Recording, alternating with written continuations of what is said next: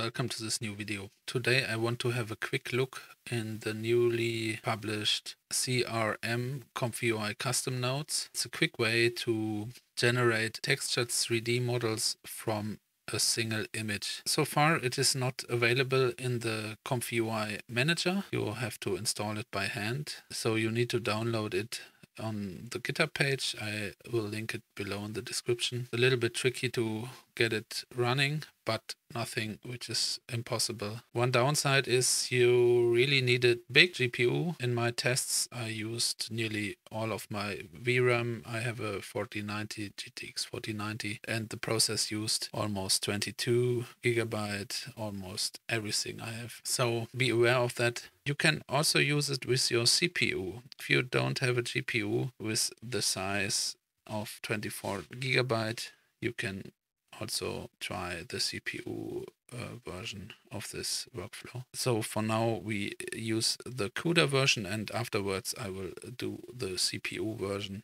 The results are quite interesting. I will guide you through the workflow. We have to separate the object from the background and then process it to different images which represent different sides of the object, which will then later on be converted and combined to our 3D model. In my tests, it was not as good as I hoped for, but this is only the beginning and I'm quite sure this technique will improve over the time and we will quickly have better results in the future. So far I didn't compare this to Stable 0, 1, 2, 3, which is also a workflow to generate 3D models from images. I will make a tutorial on this as well so we can compare the results. I think in regards of the VRAM used, they are almost identical. Both need lots of VRAM. I will guide you through the workflow from scratch. We are building it up step by step. Let's start right away. So let's start by loading the image.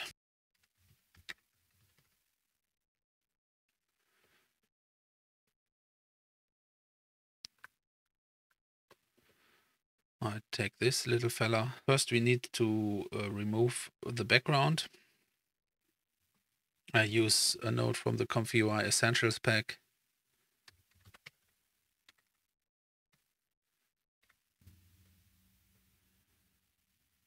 This node needs a RamBG session.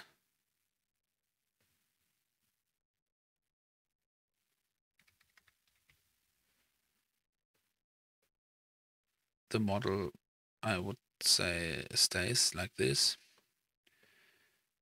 Now we need to pre-process the image and the mask to make it accessible to the further processing. So we need the CRM preprocessor for poser.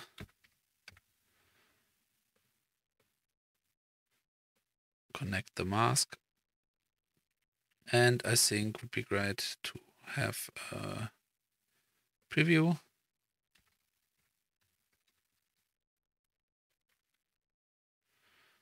Mask preview.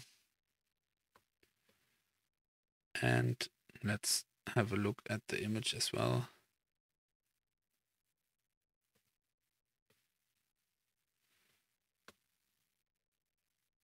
So the CRM preprocessor simply combines the image and the mask and prepares it for further processing. For the poser node, which we will use next,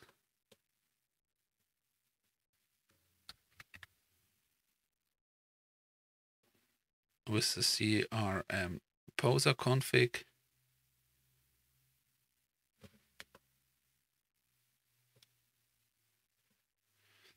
I keep all those settings for now. After the CRM poser config, which gives the settings for the later generation of the model, we need our different steps. We need the CRM pose sampler and we need the CCM sampler.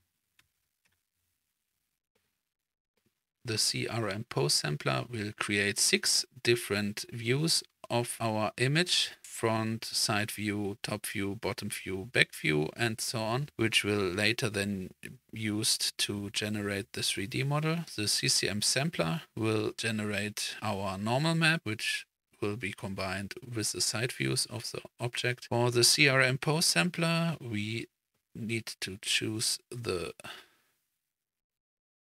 pixel diffusion model. I will link the models in the description below.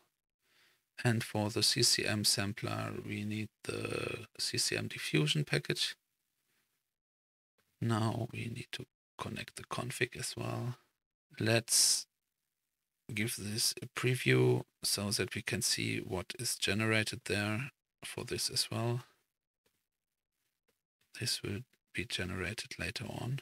Now, as a next step, we need the actual CRM modeler.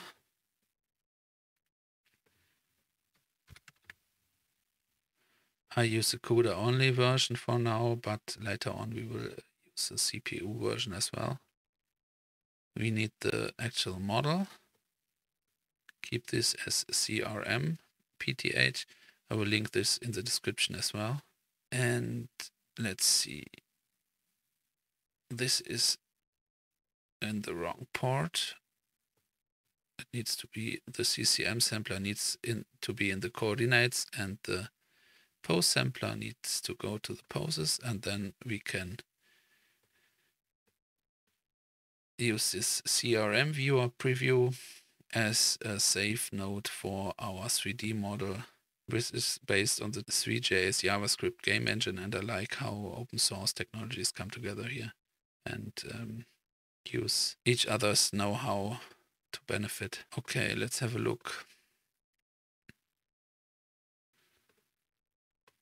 I think we keep all those settings for now and should be able to generate something. So let's give it a try. So there we go. I said I'm not 100% happy with the results, but it's something, and it's really promising, I think.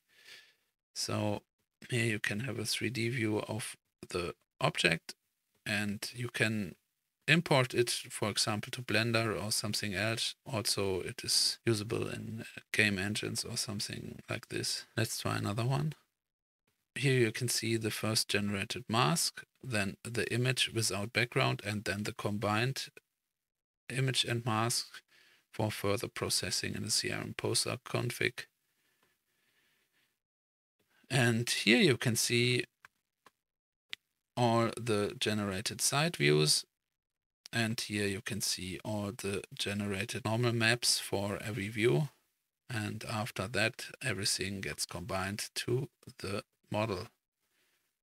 So let's create a last one. So let's change everything for the CPU usage. We need this CRM modeler exchanged.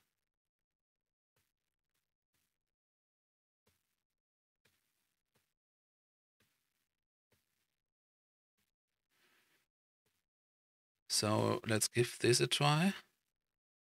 And here you go.